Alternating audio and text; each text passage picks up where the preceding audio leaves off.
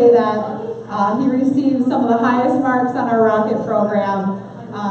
So please take your seats. And then just a quick program change so that you're all not panicking in an hour. We're going to actually take our break, our afternoon break after Lauren's session as we switch laptops back and get ready to prepare for Bonnie. So just so you know, after Lauren's session, we'll take our afternoon break. So with no further ado, here's Heather from Booking. Aloha, everyone.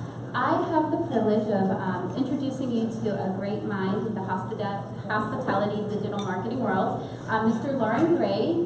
He is a CHDM.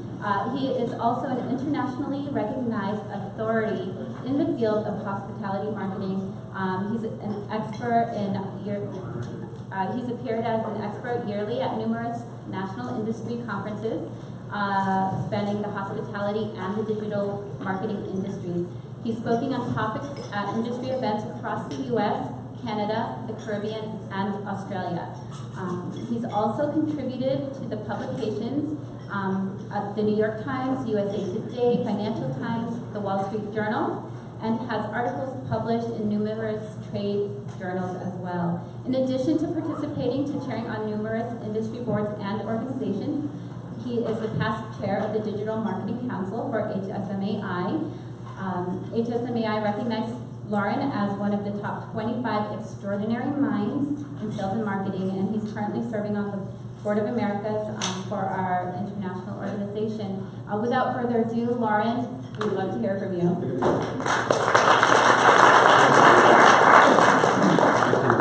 I need to call that down. It sounds like I could walk on water and serve bread and fish.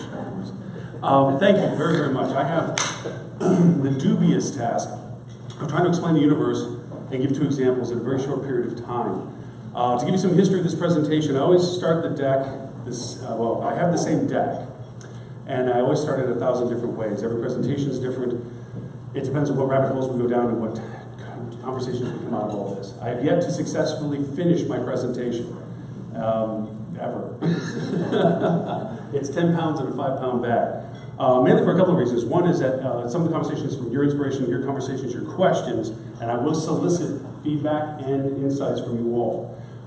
It's critical to us understanding this process of merging digital marketing and revenue management, because that's really what we're discussing today, is the usability of both disciplines. For those who I know that are in revenue management, I do have bad news for you, and that is your job exists right now. In the future, you will be out of it, because your job as it exists right now will not be the one that carries in the long-term future. As is digital marketing for myself, or anybody that does digital marketing, those jobs will also disappear. And what's going to come out of that is really a combination, a hybrid of those two.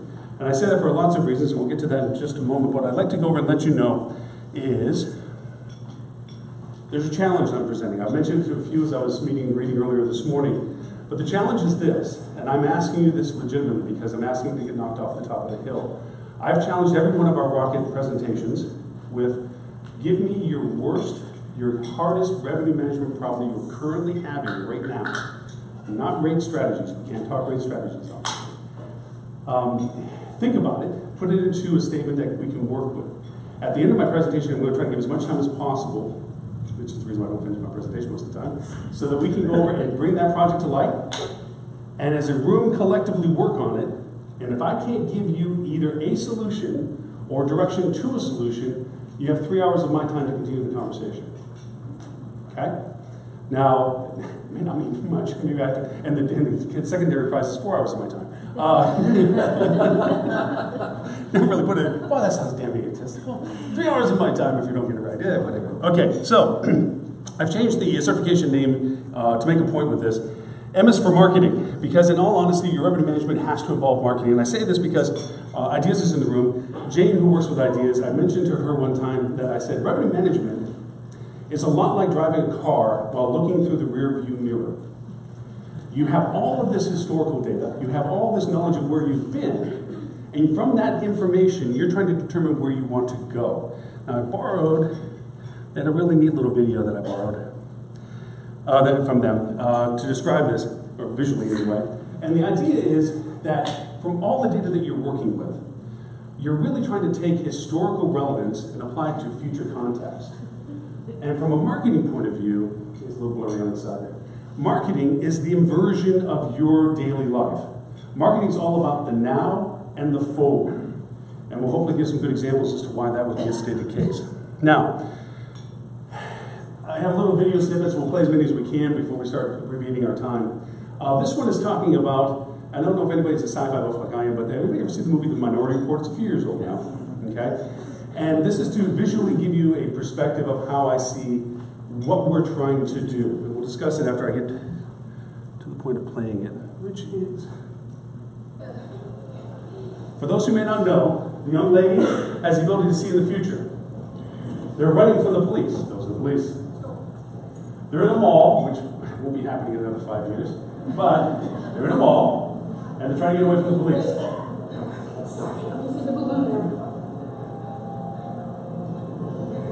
Wait.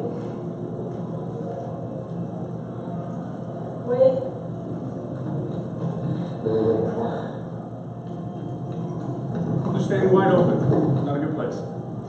Wait.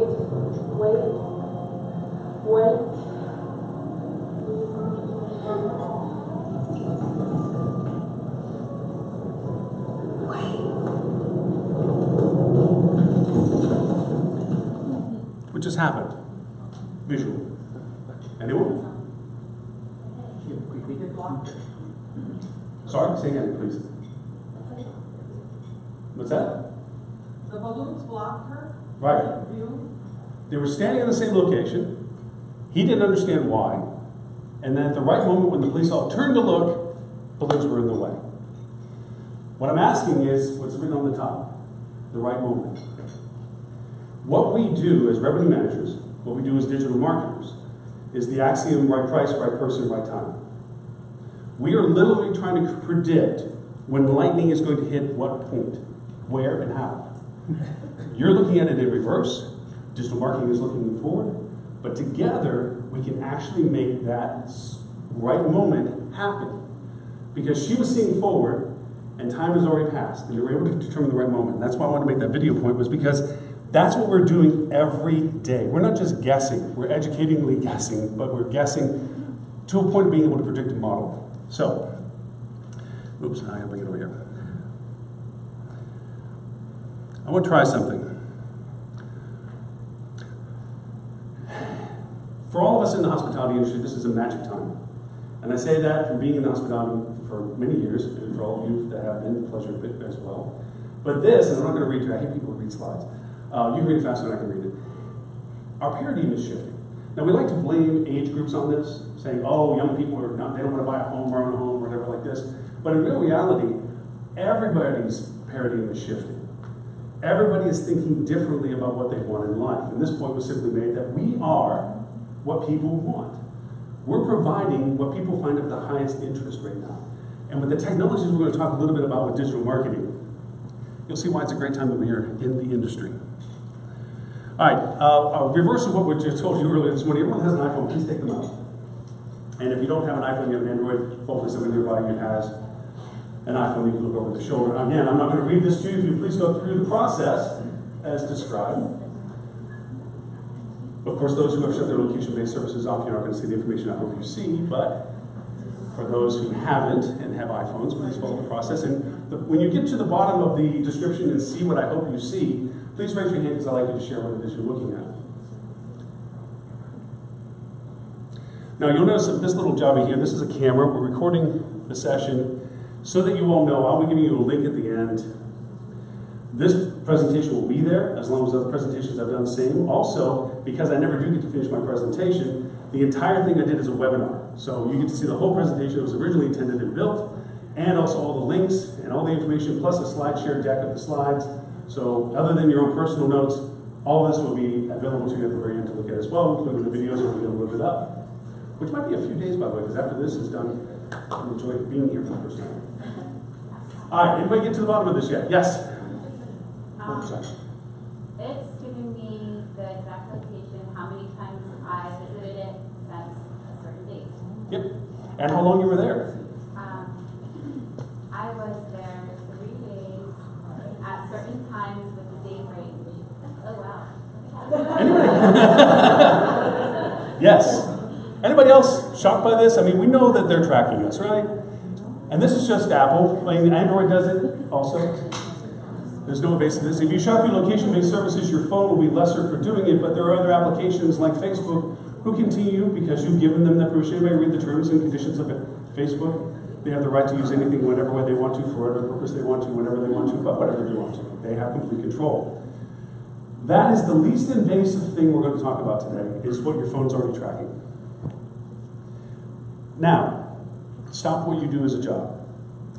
Think of this as an opportunity to put your mindset into the way of a marketer. How is that useful, knowing that of someone?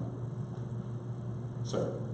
If they frequent, I guess, a luxury aspirational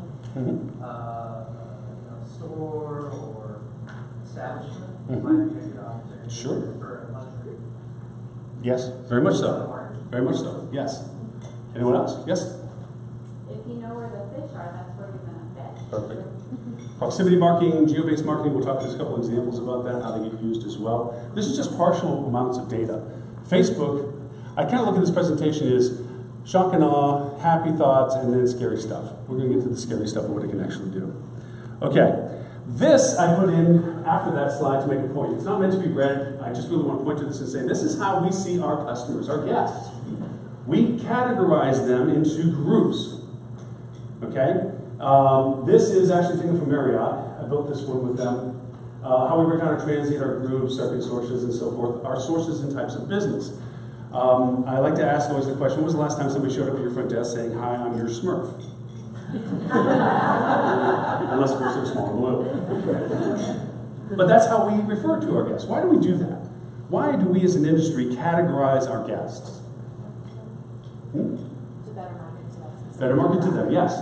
If we can create a similarity to some, it's easier for us to identify them. But what does that do to the individuality of that person? It homogenizes them. Now, we as humans tend to do that anyway. We go over and say, oh, you're this tall, this round, this, and so forth. And we categorize because we try to understand how we're going to interact with that person. We do the same thing in business. We try to put them into groups of people that we understand so we can better identify what it is maybe to market to them or at least give them service. Remember, we're in the hospitality business. How can we be of service to them? So this is our way of identifying people. Now, as you know by your phone, which you just did beforehand, we're all different. Now, we may say, because of the proximity of all of us here and being in the city, there are a lot of similar places that we've all been. But the pattern, the duration, and the reason are completely different to each individual person. Just as much as the categories of how we identify our guests are completely different, from a corporate traveler to a transient traveler to a Smurf. Okay. This is how we look at everybody. We call it the funnel. This is, we try to acquire guests. We then talk to them before they get here to try to amplify their value proposition. While they're here, we try to go over and amplify their value proposition. And then when they leave, we try to remind them why we want to give them a value proposition the next time they come by. It is the most unfair way that we can treat guests because everything we do fits into these silos of interpretation. When really we know as guests, all of us are different. For myself, first time here, you don't know if I'm interested in the historical value of the place. I'm on a business trip for the place. I've never been to Hawaii for the place. There's so many different facets of my visit here that I would be of interest if I had the opportunity to get something from you to understand better what it is that I would want to know. Remember, you're the keeper of the information. So, I'll refer to this a few times after we get to take this slide down. Everything from here to here is you all. That's revenue management. You know, when they book, prime window, when they book, when they stay, the length of stay, and their departure.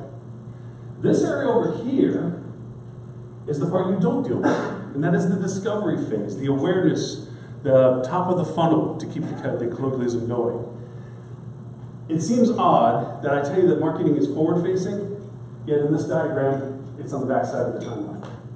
Because in all honesty, what we're doing is determining, way from over here, how they get to here.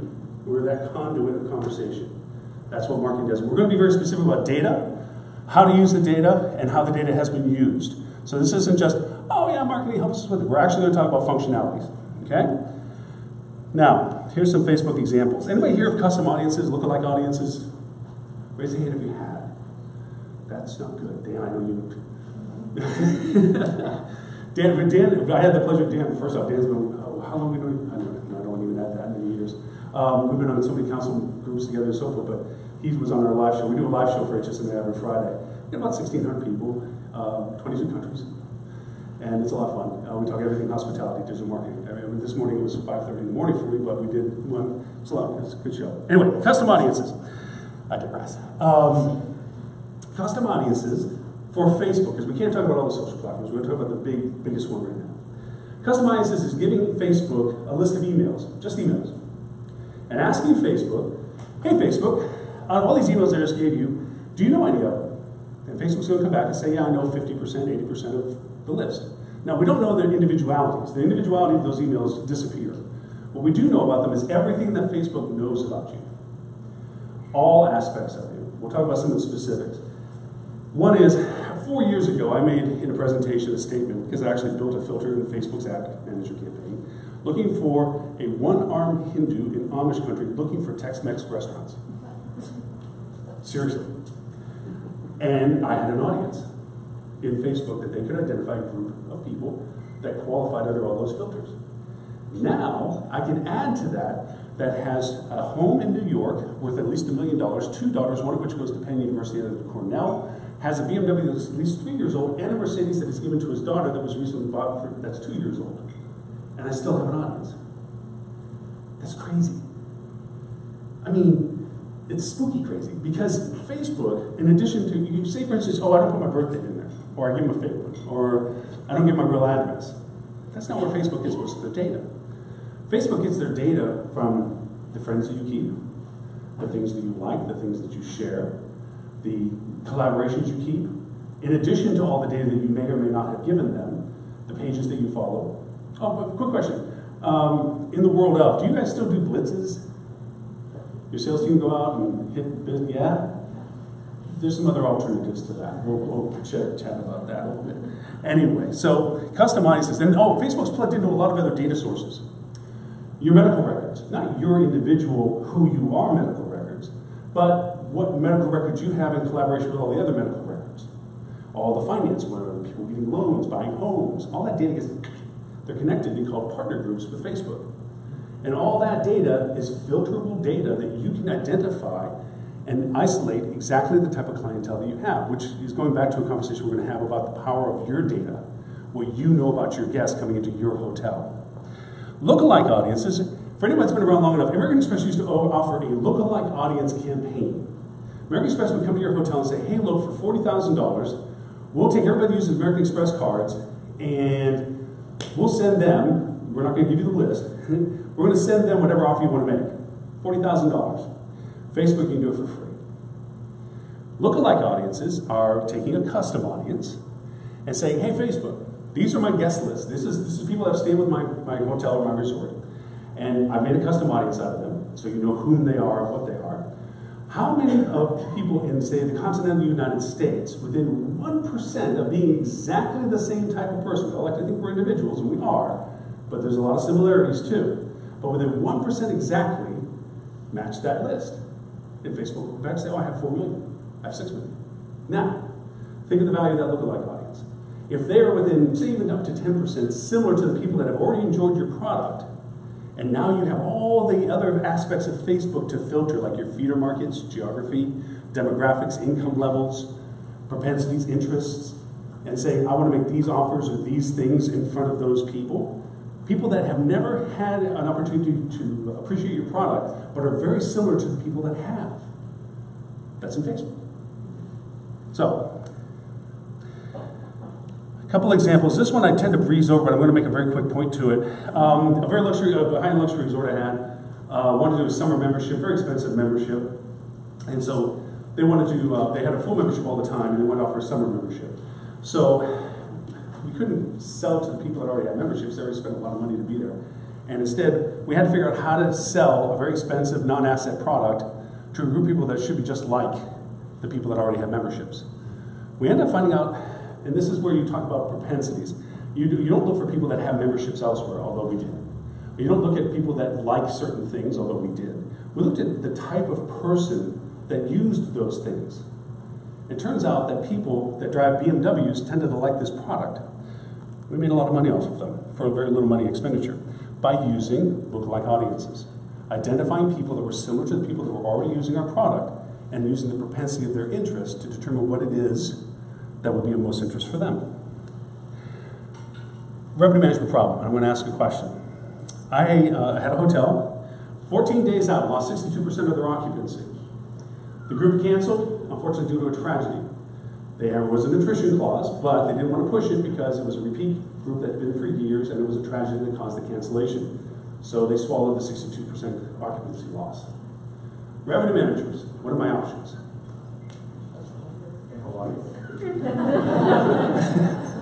Pissing off your entire comp set because you're about to go to the basement. Rate. You're going to go over and drop rate, hoping to get any residual demand inventory that's coming in. And of course, what happens to those who are already on the books? They buy down. You put money back on the table. Any other options? And believe me, we've had some great suggestions. Don't think that this is like, oh, this is a good thing. Otherwise, what are some other creative ways you might approach this? Sincerely. It depends on your market. If it's a dry market versus wine market, there are different options. Right? Exactly right. Yes. Now, obviously, dry market is a key element to this, and not everything about this will be applicable because you have different airlift windows than the one example I'm about to give. So what we did was we made custom audiences. First thing we did was everybody that was on our books already for the dates we lost the occupancy, we made a custom audience out. We took all those emails that we had and threw them over to Facebook. Then we took everybody within a 150-mile radius. Again, not directly applicable to island life at this point, but let's just say the island in context. Why 150 miles for those on the mainland side? Why would that be a relevant issue? Drive market, but more specifically, because you're in a 14-day window, you're below your flight window. Nobody's going to travel necessarily across country in a flight 14 days out, unless truly inspired with a very dramatic rate, which we weren't trying to do. We weren't trying to just destroy our rate. We were looking to replace revenue. And the other was, everybody that stayed the same time last year. Again, if they had the reason to stay last year, they might have the same reason to stay this year. Put all those together, but then what we did with the audience that we were already on the books, we made it what was called a negative audience, meaning they were not about to see what we're about to offer. Not that they couldn't find it in maybe other ways, but what we were doing advertising-wise, we didn't want them to see on Facebook. And we offered the group rate to the remaining audience. Sold out. Now, does that happen all the time? No, but that's why this example is in the presentation. It does happen. There's been other times where like, dang, that didn't work. That one worked. The idea is, it's not about volume of spend, it's not about volume of broadcast. It's about defining your conversion value more precisely by putting product in front of the right person at the right time with the right offer. And Bonnie's going to expand on that conversation even farther later on this afternoon. But in purposes of, it goes back to that video presentation we just did, right moment. You're putting what people were most interested in for the reasons that they personally had individually for the product that you're offering. Okay, a couple other examples very quickly. I had the pleasure of speaking at Focusrite a few years back, and I was living in Florida at the time, and I didn't want to fight the traffic, so I reached out to the hotel, which was the Westin Dip, and Hollywood, and asked if what the rate was for the room was $499 or something, which is quite high in Florida at that time that they had the conference. So I said, oh, well, you know, the company I was working with at the time had a hotel just out the road. Hopefully they're not sold out, because as you know, within your own hotel ownership, you can't displace revenue. So I called them and said, hey, you guys sold out yet? Can I stay the night so I can make it a little easier on the presentation? And I said, well, yeah, we're down, I think we were in the high 50s, low 60% at the time for occupancy. I'm like, well, what about the conference down the road? And they're like, what conference? I'm like, you guys do readables, right? Anyway, so I asked, what is your rack rate right now? Not your bar, rack rate. It was $100 less than the rate that the best rate, bar rate I could get at the dip. So I put that ad on Facebook. I don't know if you can read it from the back room, but it says, attending Focusrite, enjoy 4 diamond service for almost $100 less, just 5 minutes up the reach from the conference. I made it focused, filtered, to anybody that liked Focusrite, and that liked all the main sponsors of Focusrite. What we ended up doing was selling the place out for 7 days and getting a few extra thousand people that now followed our Facebook page because we were driving to the page first before going to a landing page. We thought that, wow, that's lightning, right? We hit the right spot, right time. Every 2 years that Focusrite came back, anytime we wanted their business, we just took it. That's something like that. We just focused on the people that were interested in coming to market. Tale to be told, you can do this to any of your competitors. There is a feature, going back to the location aspect of what we showed in the phone, that you can put an address into Facebook and say, hey, Facebook, I want to make a 3 mile, 5 mile, 10 mile radius, whatever radius you want from that address. And Facebook will say, great, what kind of group are you interested in? People that live within that radius? People that live within 99 miles of the radius? Or people that don't live 99 miles within the radius? Well, obviously, we're in hotels. We want the people to visit. We want the people that are from beyond 99 miles. So now I can make ads that show up in people that are staying at my competitors or looking at my competitors. And I forgot to mention also with custom audiences, anybody that comes to your website, you can track who comes to what page they go to and make a custom audience out of it. So if they went to your weddings page, all of a sudden they go back to Facebook, and we knew what they were looking for on the weddings page. And when they left, we say, hey, you know that beach wedding you were looking for at the XYZ Hotel Resort? We can offer this, or we can do this for you, so forth. Tailored to their Facebook page. Now, Facebook and social is not about hard sell, it's not about direct sell, it's about storytelling. You don't just boom, boom, boom, tell people rate and date all the time. What you're really doing is creating content and dialogue. A slow, methodical process of storylines that bring them to the point of highest conversion at the time you know they're most interested. Going back to the revenue management versus digital marketing. Social isn't about, as much as I gave the example of, hey, 2 weeks out we did this. It's about slow storytelling. When you know when your best optimum booking window is, you make sure that all the social content with the appropriate storylines all coalesce to those different business cycles that you have, whether it's event-driven, holiday-driven, your business cycle itself. You make sure that all of your social content apexes with your offer and availability at a time that the people are at the most optimum to want that product. Up until that time, you're talking about cool stuff. Things to do, proximity interests, things like family adventure, soft adventure, off the beaten path, historical, cultural. These are just topic lines that you keep in continuity with an editorial calendar to bring people up to the point where they're most interested in what you're having to say, and then make the offer that you want them to know about. Last example, food and beverage example. This one is a restaurant that was in a small town in Florida. It was adjacent to, but not inclusive of the hotel. Went through a $35 million renovation. It was 30 years old on the beach. Beautiful property, but was losing market share on their Friday nights, to be exact. There was 71 other businesses that you could walk to that were their direct competitors. It was a very dense little village downtown thing. The currency of the area was valet parking. The idea is, once you parked, that was your key to go everywhere else. So what we decided to do, this is old school marketing with new school techniques. I used to own restaurants, and anytime I wanted to fill up a happy hour, this was before the internet, I realized that I needed the young single women to come into my restaurant. That's the way the young single guys would follow. And they do. So, we also know that the young single girls don't want to buy their own drinks, so there's ways of making sure the guys know that kind of thing, and they buy them drinks. So what we did was we made a filter. This was free. We did posting. We just said, hey, anybody that listed themselves as female, age 24 to 34, we did it year by year by year, that were indicating that they were single, liked live music, because we also had a live music component to the end of the evening. We were going to post at happy hour, and this was in a radius, 3 mile radius, or 5 mile, for them to go over and show the post to our valet, and they get free valet parking. Now, the place had 150 parking spots. At 5 o'clock, we posted it because everybody's walking out the door from their work, and they're looking to see what they're going to do and what their friends are going to do, and they see this post, and they shared it. At 5:45, we stopped the post because the parking lot was full. So then we said, well, we're going to kick it back up at 9 o'clock because music starts at 10, so we're going to do the same thing again. Couldn't even offer parking spaces because everyone was having such a good time, they didn't go anywhere else. Because the guys had what they wanted, which was a room full of women. And the women had a room full of guys that were buying them drinks. It was a really good combination. Again, you think lightning in a bottle, but really, in all honesty, anytime we wanted to do this, we thought our competitors would catch on sometime.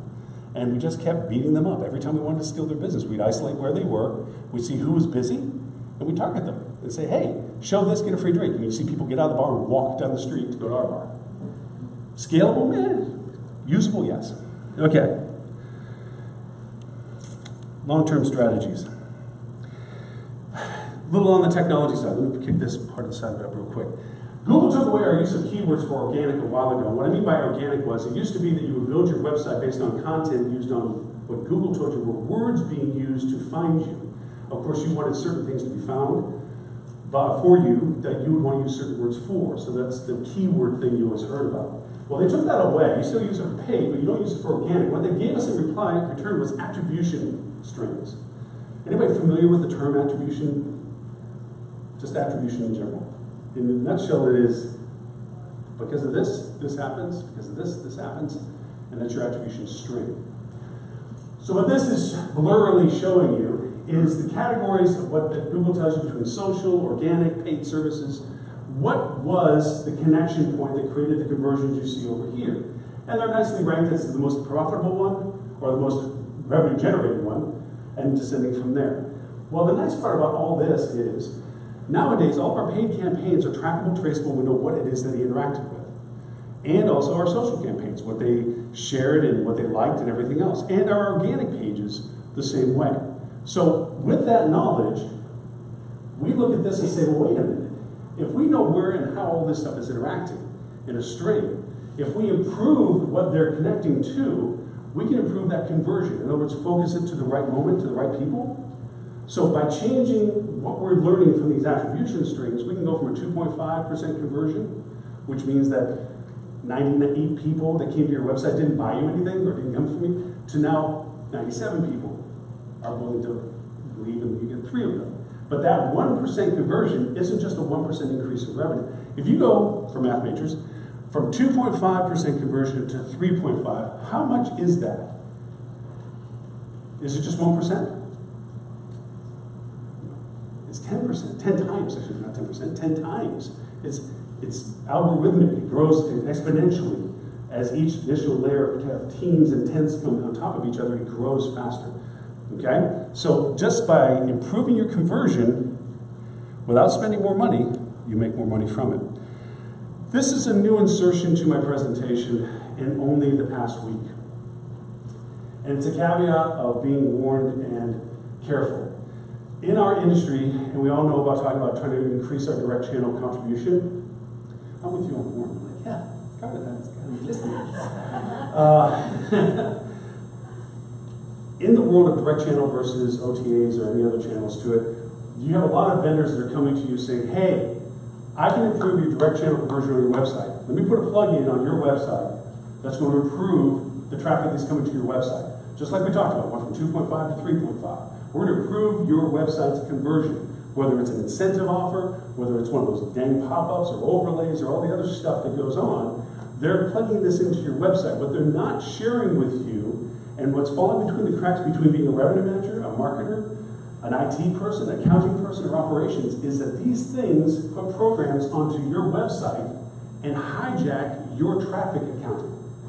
So in other words, what used to be your organic direct channel, people came to your website because they were looking for you. These plugins have these conditions like this that say, oh, well, as soon as they mouse closer to the browser, we're going to pop up. Or if you hit the command key, we're going to pop up. What it does do, and where the golden arrows point at, is that it stops the tracking of the session that brought them originally and gives them credit for it. And then you pay them the commission that you already had. This is not as obscure of a thought.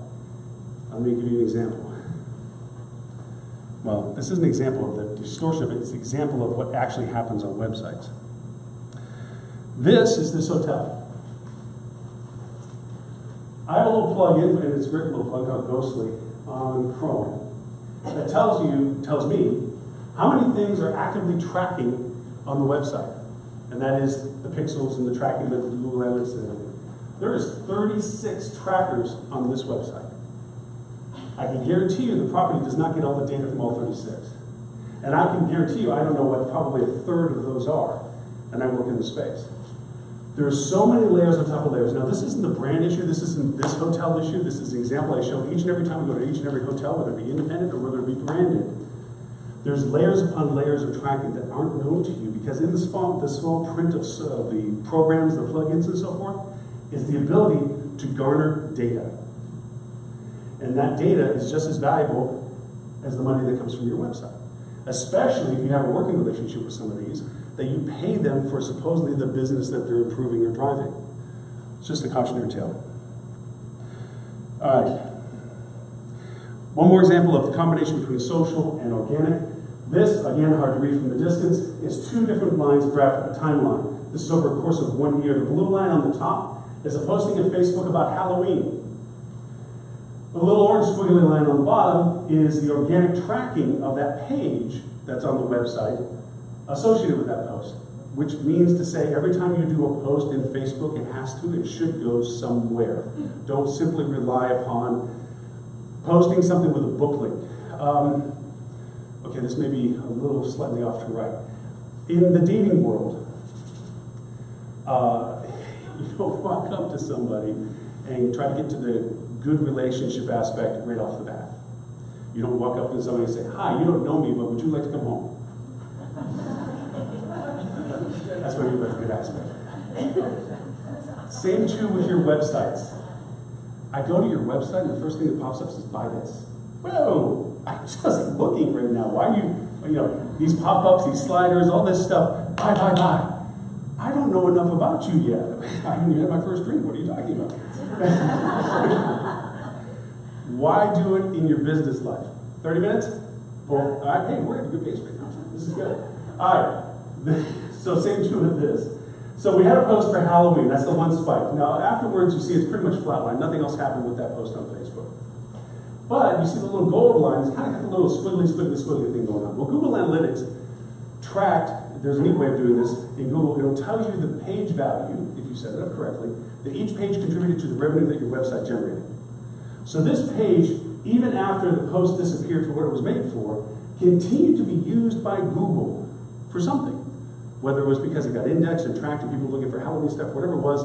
But over the course of the year, that one post for one specialty event generated an additional $40,000 of contributed revenue simply because it was being used for organic value by Google.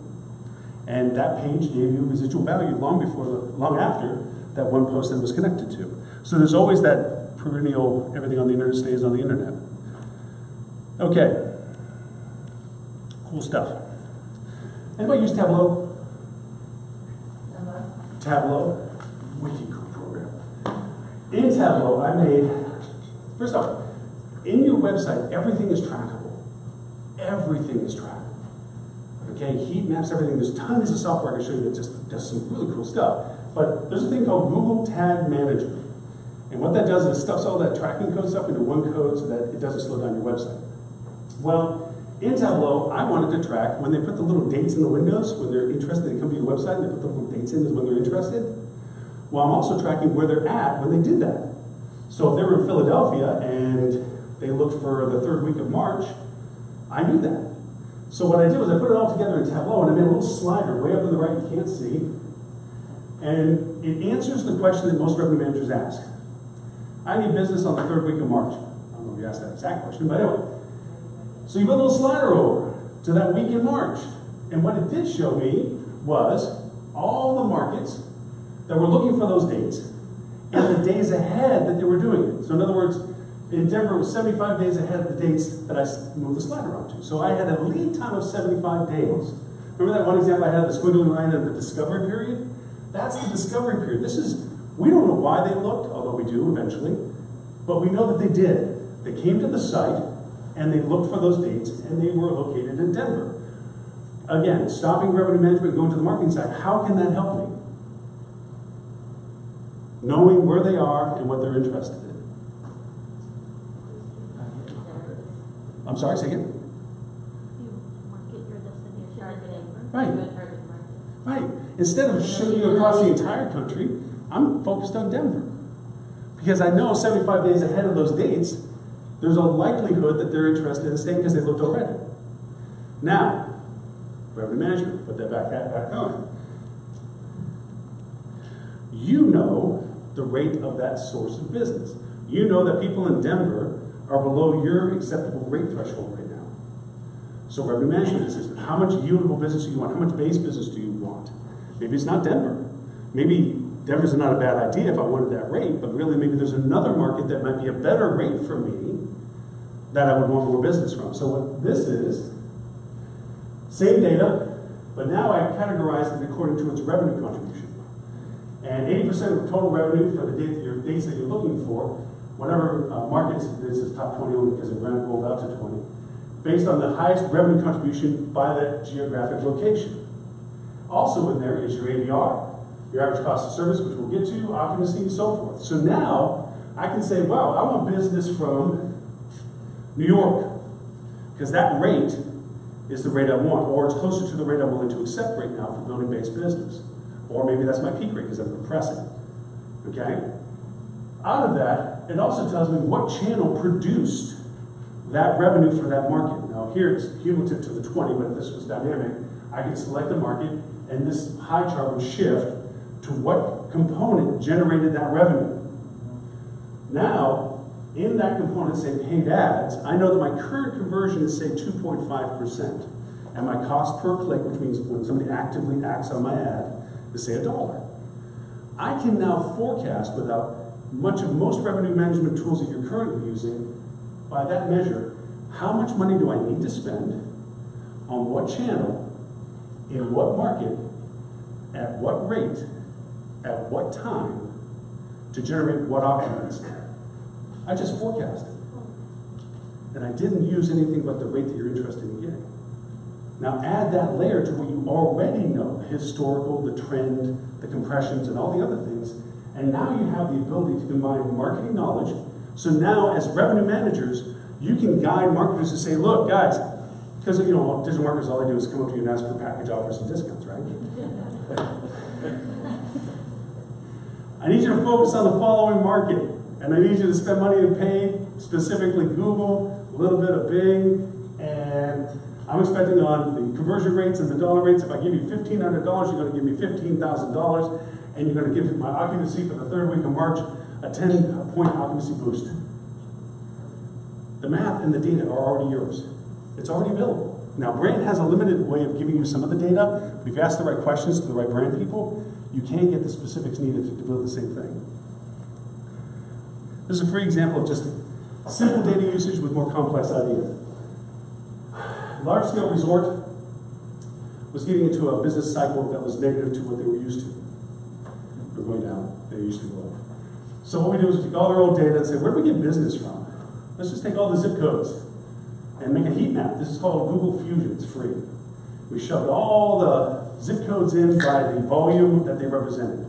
Meaning, if there was 100 people in one zip code, 5 people in another zip code, we shoved it all in. Now this is static, but you have the ability to zoom down to the zip code. Data that's out there, census information. You can look at income levels based on zip code. Great. Because we figured, hey, this is an expensive resort to go to, so it's got to be a correlation to the location. So what we did was we created an axis. We said, northern axis is revenues that they've generated. Horizontal axis is their income propensity. Quadrant system. Obviously, in the upper right quadrant, they were not only generating the revenue that we were hoping for, but the income propensity to do so. Okay, they were doing good for us. Anyone in the lower quadrant had the income to generate revenue for us, but they weren't generating the revenue. This was historical data. This isn't propensity of new markets or anything. This was places we're already getting business from. So we did snail mail. We just, no offer, no discount. Hey, don't forget about us. Remind you about us. Remember how much fun you had with us? They send them a snail mail. 30% increase in 30 days. Just simply by identifying the market you're already getting business from, but reminding them that there was a value proposition. I don't know if anyone has pulled this before, but I'm sure you had. This is your arrivals list. What it is very blurry, but if anybody gets from OTAs, this is not negative to OTAs. You'll notice you get these ghost emails. Not much good for custom audiences or anything. Now, there are some real emails in there, and they're always good to glean and add as a custom audience on Facebook. But you get a lot of emails from OTAs that you cannot use. So is this useless data? You have your guest's full name, you have their confirmation numbers, you have their creation date, which is book arrival date, rate code. This is just gibberish. Anything useful about that? What possible use could we have about having rate codes, names, promotion rate codes, see arrival dates, confirmation numbers? If you have promotions. Say again, I'm sorry, we'll do both. If you have promotions, you can use the rate codes to track it. Ooh, that's just two sources of data off this list. What else? You can match the iPhone locations. You can by, remember your confirmation number, when you pull it into your PMS system, all any relevant data to them that you have pulls up, especially if they're previous guests. Now, OTAs, we always want to keep, if they drive first level business, first time business, that's what we really want to use them for. It's a shame for us to let OTAs drive second time business, because that means we missed our opportunity when the guest came the first time. But this allows us to say, hey, by confirmation of whatever other information do we know about these people? That's one, just one column on its own, including location. Rate code according to where they are. Take the zip codes out of the confirmation numbers and where's that correlation? What rate seems to be favoring certain feeder markets? Does that match to what you think your feeder markets are generating? So there's data everywhere. That's the example of this one. It's just there's data everywhere to use. Real quick, I want to make 4 statements. I may not be able to play all the videos, but websites will be a thing of the past. The search box will go away. AI will control your market, which is artificial intelligence. And video will become your only voice. A bit of a gloom and doom, but more shock and awe. Okay. Dynamic websites.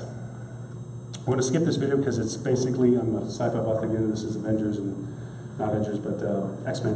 And the idea was the bridge that builds itself.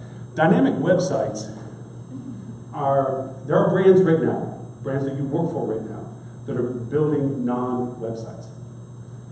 Websites are a construct of what we think we can be anticipating the guest needs. We bring them to a main page, and we give them a Pandora's box of things to click and where to go and what to do, because we don't know what the heck they're there for. Instead now, dynamic sites we know enough about your usability, aka like the phone example, okay, that we see within like Gmail, because you do Gmail ads, when you get everybody has Gmail and they get a flight reservation, you can actually confirm it and check in and everything through Gmail. You can do that right now with your membership rewards programs in your hotels. You can actually have it where they can identify themselves as a member, and they can correspond with your property as a brand. It's one of the better benefits of being a branded hotel. You can actually put that into your Gmail. Anyway, they know enough about you that I'm talking to Dan and say, Dan, I'm going to meet you for business in New York on the 24th. And when I go to an XYZ branded hotel that's building this, all of a sudden the images, the content, and the offers are all about business travel. Now, maybe they got it wrong, and maybe I was going to bring my family with me or something. And I click on another navigation, because you give them options, and all of a sudden the images and the content change to include what it is that you were clicking on. But the other main component of that conversation is the dynamic content, dynamic ads, okay? Now, we're going to breeze through a couple of these other points real quick. Bots and APIs are what's driving all this. We talked about Echo today. 15 minutes. This is 30, this is 15. And this is, get out of there. I totally need to put one of those zappy dog collars on me, so it's like, you know, I'm done. Okay. Amazon, when it launched, it could do 16 things. 16 things. It's over 16,000 2 years later. 16,000 things you can do with Amazon Echo. Everybody's in this space right now, including Microsoft. Example of Microsoft, the Cortana, other than trying to get into cars, they're getting into hotel rooms. This is a little hard to read, but you'll see it in the slide deck later if you want to play it back. All the functionalities are going in rooms. Marriott and Hilton right now are battling over whether they want to use Siri or they want to use Google in the rooms. Huge legal issues with that. As you can see in some of the news precasts, when some people go over and they're trying to subpoena the data, because Amazon always listens, Google always listens, Siri always listens, and that is usable content. Who owns that content? If somebody's in your hotel room, would you tell your hotel guests, oh, by the way, there's webcams for your security? Yeah, no. Not in the room, thank you. Well, that's what Amazon, if you put an Echo in somebody's room thinking you're being beneficial to the guest experience, who owns that content? Wonder if something happened and that data got used, and all of a sudden you say, whoa, what happened to my hotel room? I rented that space. What means you can use that content off of that? There's rules yet to be written for stuff that's already in our daily lives. Okay. Search box will go away. Again, cute video for those who like Star Trek. Basically, computers, we talk to them now. We talk to inanimate objects. Google used to have the business model of do no evil. It was kind of a fun thing for them to say. Oh, we're building a business that's do no evil. You know what their new version of their business model is? Ultimate personal assistant. Think about this. They give us search engine result pages, which is, we think this is the most relevant thing that you're looking for, and here's a few other choices. Well, now you're talking to Amazon, and you're talking to Google Assistant, you're talking to Siri, you're talking to Cortana. You don't want, oh, we think it might be this, and maybe that too, and maybe it's this here. No. They want you to be able to have the answer to the question you have. One question, one answer. Ultimate assistant. Problem is, if you don't have the right content, if you're not representing who you are and what you are, your relevance may mean that you're not that one answer. all of a sudden we're a commodity. We could be right next door to the hotel that gets the business because they optimized their opportunity for being relevant and you didn't. That's how critical this is. Okay, example of Alexa, which is scary in itself. Google Assistant example. This one I'll explain very quickly because I don't want to play the video because it's actually scary. This is a software. The people that built Siri, it used to be an app for Apple. Well, Apple ate them up. And so they kept on building. They made a software called Viv, V-I-V. And this is like Skynet out of the Terminator movie, again, movie reference. It writes its own program. So you could ask questions like, is it warmer this Thursday than it was last Thursday at the Golden Gate Bridge? And wow, Siri would be like, we have no idea what you're talking about. This will write a program to answer that question in less than 10 milliseconds. And then use it the next time it needs to build something similar to it. Very spooky. Anyway, Samsung bought them and they disappeared. So you know it's going to come somewhere. Okay, meta search, very quickly. We're going to skip the answering questions, which is, people often think meta search is really about the representation on TripAdvisor, Kayak, Trivago, Skyscanner, Quibo, so forth and so on. Yes, it is, but it's the scary connection of what it is in its entirety, which I really want to get to. And this is what I want to get to. Anybody hear of dynamic ads for travel? Facebook's dynamic ads for travel. I had the privilege of being in Shanghai back and forth a few times with a company that was building dynamic content in relation to Dirtysoft, and they were working with Facebook. Really weird to sit in the room, but everybody's way smarter than you, but they keep looking at you like you have an answer they don't have. And it's like Facebook's over there, these guys are here, like the engineers could build anything that you asked them, and Facebook and the market didn't know what to ask. So I get to talk to both of them. What this is, every arrow that you see on this ad is dynamic content. What's dynamic content? Anybody see an ad that says rates starting at 109? And then you click it and there's not a 109 rate inside. And what does it do? It just pisses you off. And you're like, you don't buy. That's a static ad. It goes from advertising to targeting to retargeting to programmatic, programmatic to AI, to behavioral, behavioral to AI, artificial intelligence. This is the AI world. Because of whom you are and what you know. Remember that Facebook discussion we had? Well, Google's just the same as, and so are a lot of other platforms. All of this, it knows you're a member. It knows how much inventory in real time is available, the rate that is in real time valuable to you or offered by, what the ratings are that you're interested in, which we don't have the blessing of going through the entire content of rate as it relates to your revenue generation, but know there is a very direct correlation to poor revenue reviews means less to no conversions. All of this information is built to your individual benefit. Remember that blue chart we're talking about Smurfs? That goes away.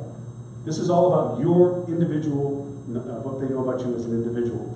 Everything about this, the brand that you like, the ideas that you like, the location that you like, the rates that you like, the inventory, what you remember, everything is put together for you, and when you click on it, that rate and availability is there. This video, I hope you do go to see the slide deck. This is Lucy. Everybody hear of Watson? IBM's Watson? This is his sister, Lucy. And Lucy is marketing Watson. You can shove everything at it you want and then ask the question, I need business on March 3rd, and we'll tell you exactly what you need to do, on what platform and how to do it, how much to spend, what rate you should offer, everything. It actually is artificial intelligence for marketing.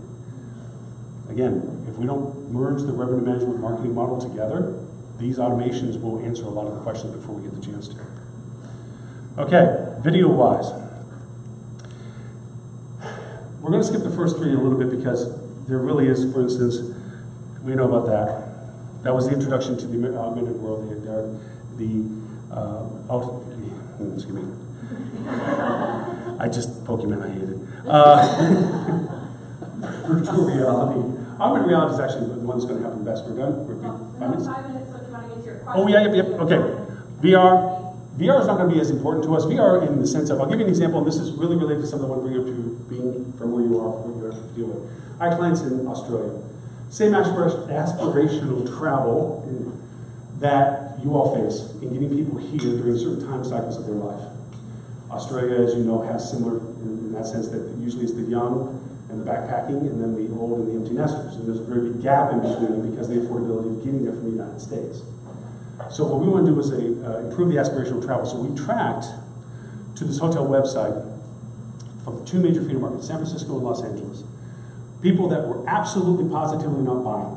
And we did this through a software that tracked when they came to the website, how many times they went to the accommodations page, how many times they went to the booking page, the picture page, the what to do page, and they never, ever, ever, ever pulled the trigger. And we offered them incentives, everything we could, and it didn't work. So what we did was, when I was down there, I went over and took my little 360 camera, which is back there. Oh, you'll see me running around with it today too, because I always do a 360 shot of the group and stuff, video-wise. And went over and did 5 videos.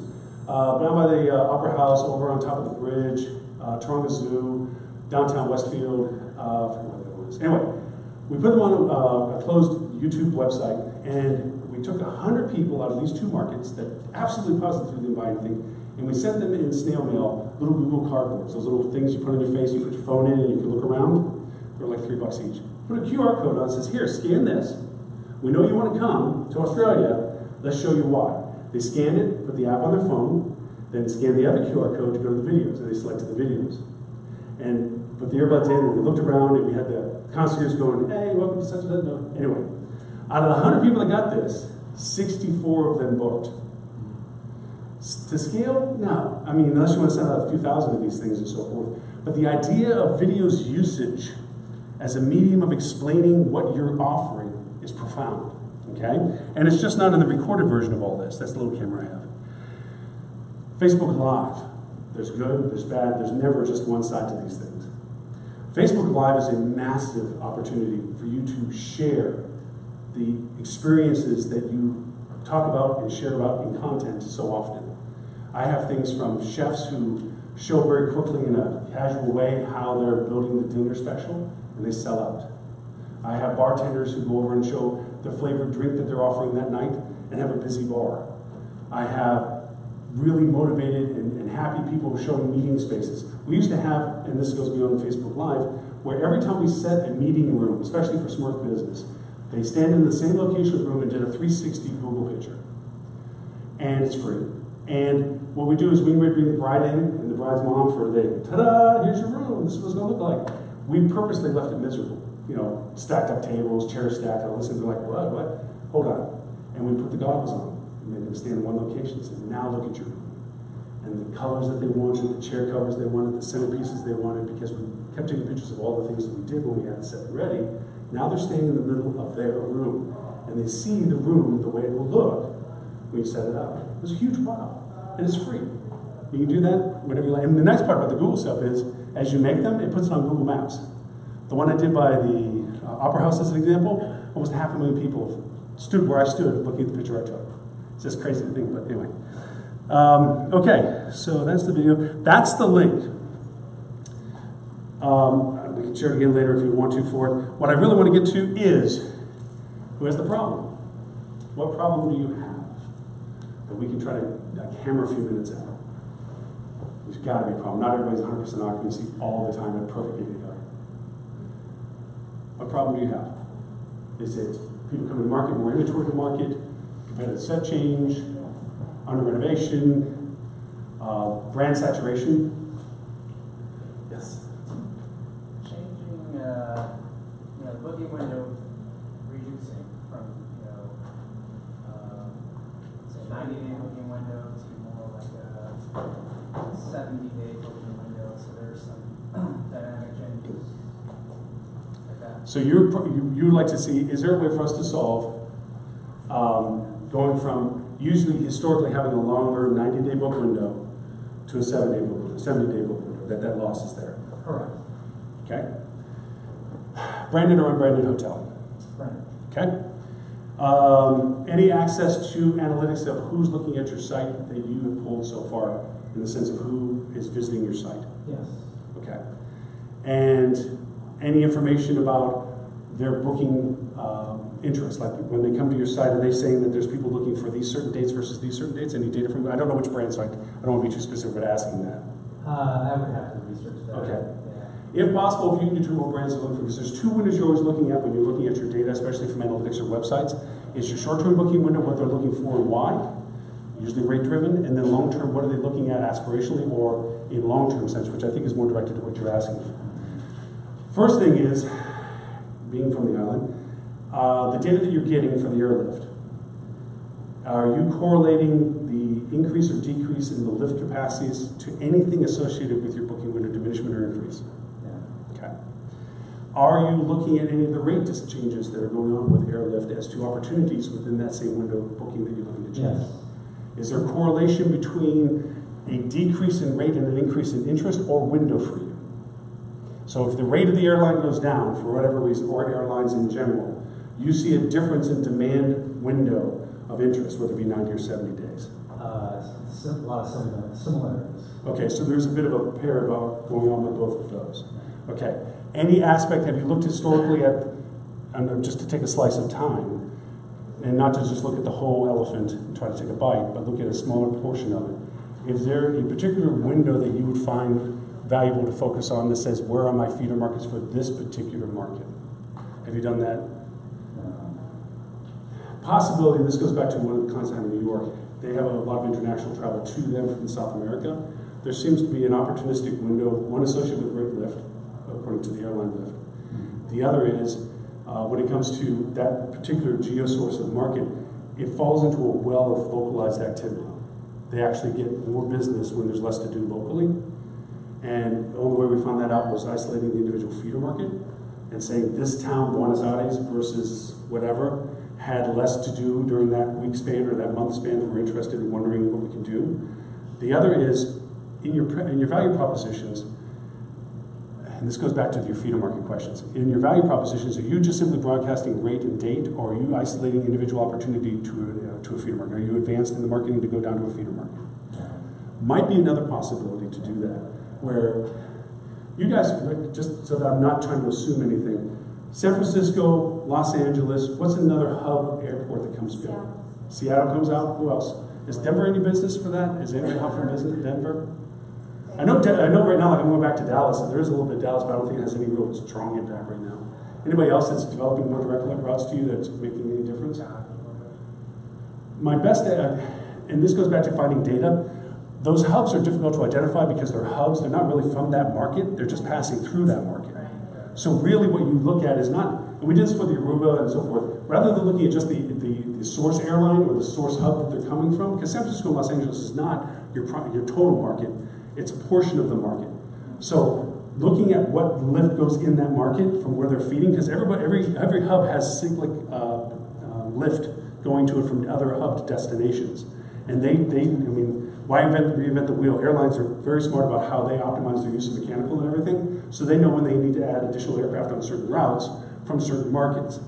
There is a way to find out first, and this is as simple as going to the airport itself and looking at the airlines that are feeding it, then looking at their flight schedules, and then taking those cities and seeing when they announce that there's more flight carriers, which is historical news you can do in Google.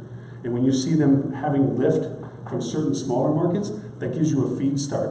Because those people are more likely to be the window that you want because they have to plan longer than those who are more focused on direct connect or on short-term opportunities, which is what you're trying to correct for. You want to stretch that window out. Unfortunately, we're done.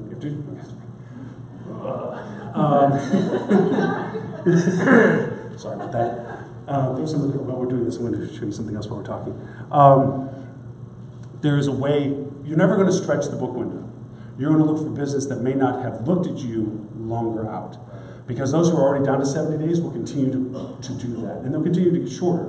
What you need to do is look for the next layer out that is going to take the time to, there's my ABC, to want to go through that effort and book longer because they have more planning to do to get to you. And that also goes back to the aspirational component of, is it demographically profiled? Is it an older group or a younger group that needs that lead time?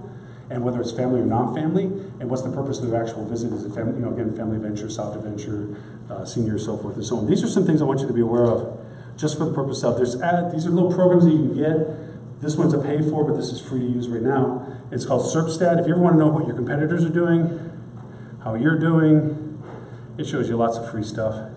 Another one is SpyFu. And the reason why I point all these out is because what your competitors are doing are just like you do a SWOT analysis for your revenue management. You have to identify what your competitors are doing to know best how to either steal what they're doing well and use it for your own, or how to combat what they're amplifying for themselves it might be a weakness for you. And this is Spy Fu, and I put the website of the hotel here, not because they did anything bad or right, but just to show you the diversity of information that they point out for free. I mean, there's a lot of free stuff. AdWord history, the string of how they get used, and that's just data. That's stuff that you can look at or your marketer can work with you on to determine what you should be doing with it. And that is well beyond my time, I guess. No, it wasn't well beyond your time, Lauren. It was so wonderful. Thank you so much. Thank you, guys. There's a reason why we have to do our 30 minutes halftime, because we could all listen to him all day, right? Don't you just want to take him, put him in your pocket for like a month? Yes, I always say that. Every dinner I have with him, I learned something new about him personally, and also some cool new gadget, widget, tool, something to search. So, Lauren, thank you so much. I did want to mention that we had a second presenter in this bridging portion of our presentation this round of Rocket, and that was Victoria Edwards with Profit Cloud, who was doing a follow-up on Lauren's presentation. Unfortunately, she had to fly out of San Diego last night or yesterday, home to a family emergency, but I wanted to let you all know that her presentation deck will be included in your follow-up. And I forgot to mention that at the top. So I love all your photos that you're taking right now. I do want to let you know that you will have the follow-up. You will have all the presentation decks with all the data and all the information sent to you either, let's see, we're on Friday, so early next week. So we're going to take a 15-minute break now. So we can be back in the room by 2:45. We'll get started with our last two sessions from Bonnie Buckeister, then on to some networking. Thank you.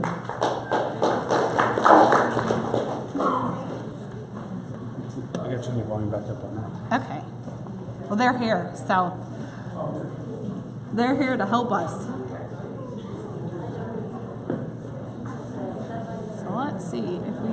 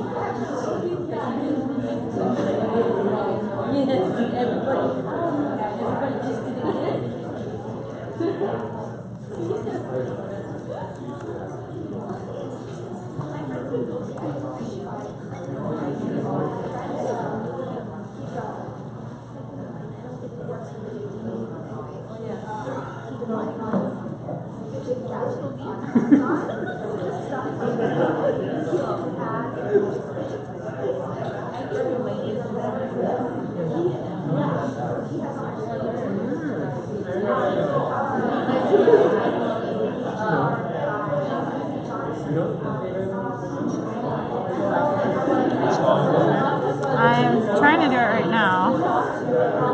Usually it like gives me a little run app. There we go.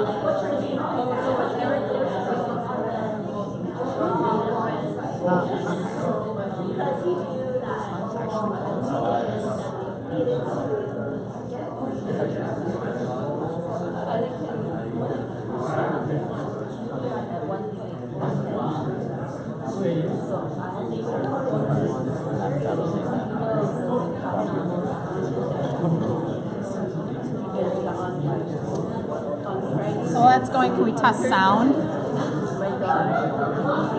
make sure that's back in. Let's not do that one because that one's really loud. Oh, actually, I've got two apps running.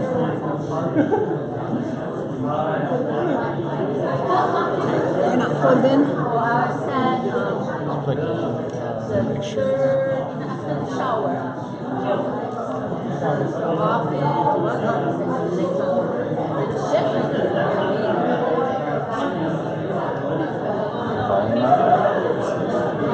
I don't know if the board is wrong. I'm gonna take the board.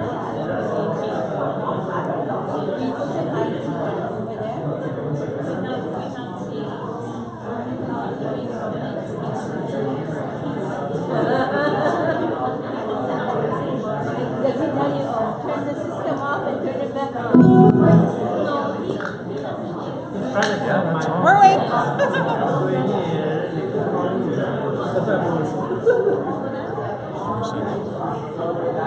All the way down. Whoa. You did it quick, I think.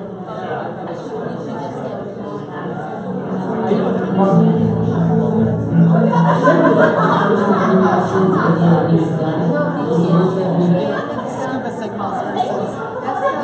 Perfect. Okay. So is that showing on the screen? Are you gonna PowerPoint for the next session? Sorry, I turned Let's your pop just down take here. the presenter. Let me talk. Bobby? You found that I turned your volume down because when I went to play, I hate when playing it goes, so I turned down the volume to the back. Oh, there you go. That was me. Sorry. I was about to go back and turn it back up, but y'all were here, so I was like, okay.